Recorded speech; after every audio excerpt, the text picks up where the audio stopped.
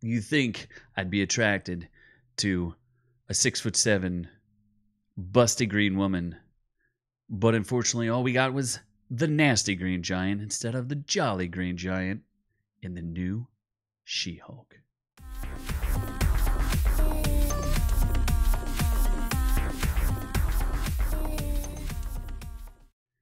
That's right, friends. It's your main man Z here, and I just finished watching the premiere episode of She-Hulk on Disney+. And as I've told you many times, I'm here for you to watch all of these ridiculous shows so that you may not have to torture yourself with them. And here we go again. I have many mixed feelings about this show. I'm okay with the idea of a law room comedy. I'm okay with a comedy, but I think I laughed at one joke in that entire show, and I can't even remember which part it was. This show is a hot mess, and as reports had been coming out, we had heard it was a hot mess. I think it's the hack writers.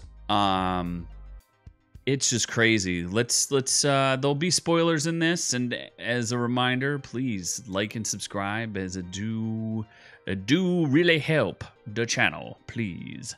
Yeah, give us a like, subscribe, or check out our full-length audio podcast. We really appreciate that too. Anyway, back to She-Hulk. So it's strange. You'd think there'd be more courtroom drama in a show about a courtroom, but they spend all of 1 minute in a courtroom with 2 seconds of something sort of interesting happen. I don't know what's going on. There's fourth wall breaking, which I'm okay with, but it's unclear as to whether or not, like, Bruce Banner knows that the fourth wall is being broken too. Very strange. The plot's very basic. You get a she's Jennifer Walters. She's a attorney. She's getting ready to try a trial. She's about to give her closing statements when she says, well, I'm actually 6'7" Green Hulk, so let's go back in time. So she goes back and shows how she became the Hulk, which is not especially interesting. What is interesting about it is their depiction.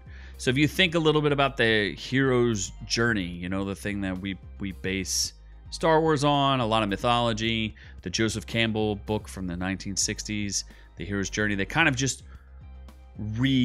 centered everybody on what the classic story of a hero. And I think what's interesting about the hero's journey, it doesn't necessarily have to apply to a man or a woman necessarily.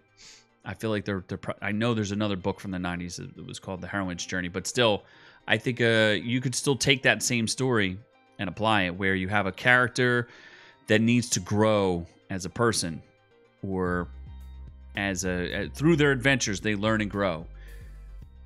This very successful attorney, she doesn't need anything.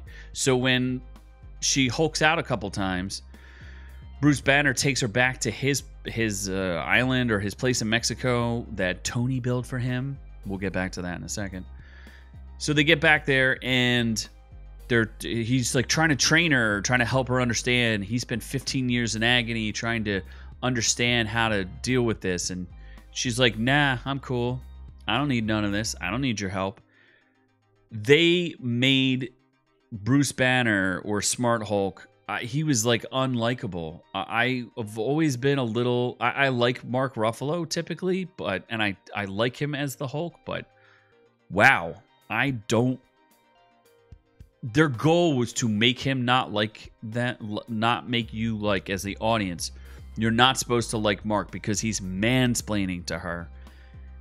Boy, they go hard, and I fell for it because he falls for it. He went so hard into it. You barely get the idea. Like, he's supposed to just be there to help, but she's like, I just don't need your help. She's like, I can do this on my own. I don't need you. And, you know, there's even an exposition part where she talks about, it's like, I'm always, you know, I have to learn how to deal with rage my whole life because I get catcalled. And if I'm an attorney, people are going to tell me I'm no good because I'm a whammon. This is not the world we live in, people. Like, this is the imaginary world from the 1950s you were thinking of. This is not today. Today, there's no one doing any of these things. First of all, no one's walking around in a modern city anymore by themselves because you might get killed. But, like, seriously, who's getting catcalled?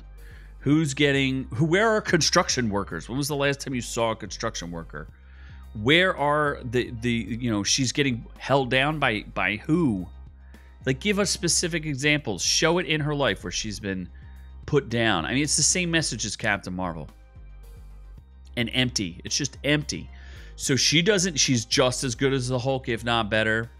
She could do everything he can do, but probably a little. She even says, I'm a little bit better than you, aren't I? She has no fighting. She's never been a superhero. She never learned how to do anything, and she can just automatically, she's just better than him. All right, so we'll move on from that part. There's a very strange, like, they keep trying to make these jokes about Captain America and him being a virgin and how great his ass is. None of that was funny. The writers of this show are absolute hacks. It's kind of unreal how bad these people are. Let's move a little bit further forward and we'll talk. There's a weird scene where the Hulk has a bar. And you know how, like, you etch things into, the top of a bar and it says BB for Bruce Banner and TS for Tony Stark. And it's like implying that there was some sort of relationship there. Like, I don't know if that's tongue-in-cheek or whatever it is. And maybe I'm taking it too seriously. But I'm pretty sure that Tony Stark was married with a kid. And that's the whole reason why he goes back in time to fix everything in Endgame. And I'm pretty sure that Mark Ruffalo and Scarlett Johansson, Black Widow, had some sort of relationship because they mention it in the thing. We watched it. We've watched the shows. These writers clearly don't watch the shows. They don't care.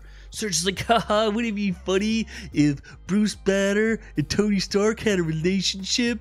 Just hanging out here doing the blip. Like, oh, yeah. Shut up. Losers. Go back to whatever hack school you went to write. It's ridiculous. So, we're supposed to believe that she's a successful, powerful woman that doesn't need no man explaining anything to her. She's single, in her 30s, with a career. Like, what have you achieved in your life? You don't have any kids. You don't have, like, any, this is all you want is just to be an attorney. And I don't know how the rest of the show is going to go. I have no idea. I know that once you get back off the island and she goes, well, this is how everything started. She's in the courtroom. And then the wall busts in, and I don't know who's the costumer in this show or who did wardrobe or whatever, but what walked through that door, I don't know what it is. I don't know why the actress would allow them to dress her like that. I don't know what her superpowers are. All I know is she burst through the wall. Jen decides to Hulk out. Her best friend tells her to Hulk out, and she goes and stops her with one punch. And that's it. That's all the action we get, other than a unnecessary Hulk fight scene where she bests Bruce Banner because she's the bestest ever. Yeah, that's what this show is. That's what you're getting. I would have been all in. I think I liked She-Hulk, and I think there is an interesting dynamic there where, from the comic books and from some of the, other depictions of her in cartoons and things like that, she is a successful lawyer. She is she's a test pilot. She acts in Hollywood. Like, she's searching for some sort of fulfillment in her life. And Bruce is jealous of this. Bruce is not, he's had a struggle. And I think the dynamic between that could have been explored. But the fact that she can, like, throw rocks further than him, and she can beat him up, and she can learn how to do the clap thing in 2 seconds. She watches him do it once, and she's like, I can do that. Bruce has been fighting, like, giant robots and monsters and things for 15 years, and she's never lifted her finger ever, never fought a single person. I think it would have been more interesting to see her have to overcome, like, I have this giant body, and I don't know what to do with it. But they didn't do that. They're going in some weird direction, and I don't know what it is. I was looking forward to a courtroom drama, but there's literally no drama and there's no courtroom. We were in the courtroom for all of 10 seconds for the final scene. So I do not know what is going on here, but there is a little controversy, and we'll take a look at it, which is a little strange. So I Googled what do the reviews look like, because I haven't read anybody else's reviews. I wanted to form my own opinion. I wanted to get into this first. But what you have here is it's all over the place. There are people that are saying things like, this is the perfect show. It is nothing more amazing than this show. 10 out of 10, hands down. And then you have the Daily Beast, saying this is Marvel trash at its most offensive. What is it, a 0? Is it a I don't get it. And they're also complaining about getting review bombed. Oh, and the last part, the CGI. There were some parts where the CGI looked really good, and then there were some parts where the CGI was like, what am I looking at here? This looks terrible. And that's where The Verge here has She-Hulk Attorney at Law, a lean green Uncanny Valley machine. They're like, it's Uncanny Valley, but it works. It wasn't funny. I didn't laugh. I had one time where I chuckled. And like I said, I couldn't remember what the joke was. The fourth wall stuff doesn't work at all because you don't know whether or not other people know it. Now, most of these reviewers got the first 4 episodes. I'm strictly reviewing the first episode. So, we don't get to see her in her law practice, how she interacts with her best friend. Like, we don't get any of that. We just get this entirely too long exposition dump of why she's better than Mark Ruffalo's Hulk. This one on Rotten Tomatoes right here says is absolutely perfect. Well, they say she's absolutely perfect. Tatiana Maslany. I don't know how to feel about her. I like her as an actress. I don't know that I like her in this show or in this role. It's very strange. I don't know. She doesn't say why she wants to be a great attorney or what her career aspirations are. We don't know. We don't know what any of her motivations are. All we know is that she says, I don't want to be a superhero, which is fine. Maybe she doesn't, and maybe that's part of it, but she's super good at being a superhero, so why shouldn't she just be awesome? Apparently, this takes place shortly after Shang-Chi and the Legend of the Ten Rings.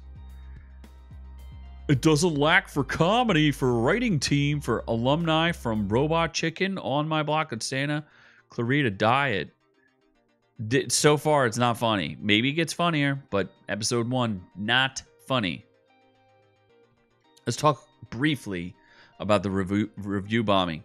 The greatest show ever, according to Marvel, is Miss Marvel, which had like a freaking... It's the highest reviewed anything on Marvel.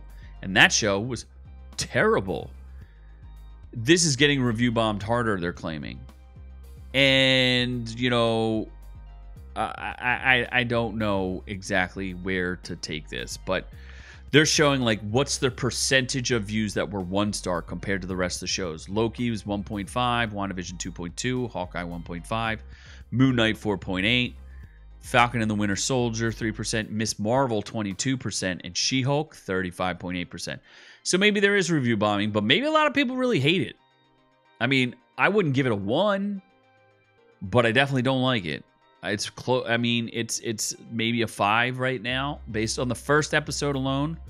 To me, it's a 5. The CGI is not up to snuff. It's not funny. It claims to be a comedy.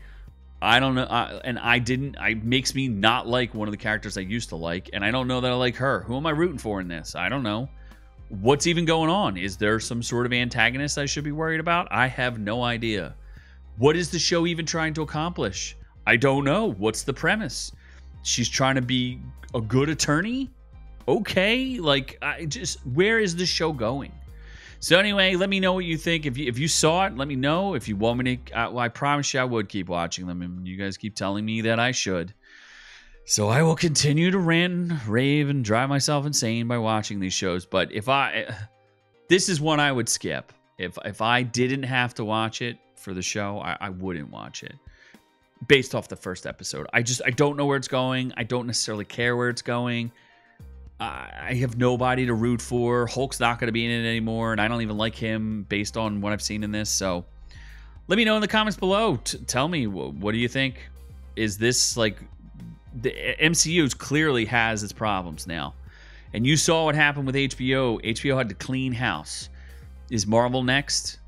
We'll see. They already killed Phase 4. They're like, yeah, Phase 4 is done. And I don't think this show's going to help them. It's definitely not going to. People are not going to respond well to this. They already didn't based off the trailers. So if you get a chance, please, I hope we earned a like and subscribe today. I really do. If you want to keep seeing this content, that's how we get it done. You share it with your friends. Also, check out our full-length audio podcast. We live stream it Friday nights, 7:30 Eastern Standard Time, p.m. Come join us. Join the live chat. We have a lot of good times there. Good stuff had by all. You can also get the audio podcast for free on Stitcher, Spotify, iTunes, all those great places. But as for me, I am fortunately, or unfortunately, I guess, on to the next one of episode 2 of She-Hulk. See y'all.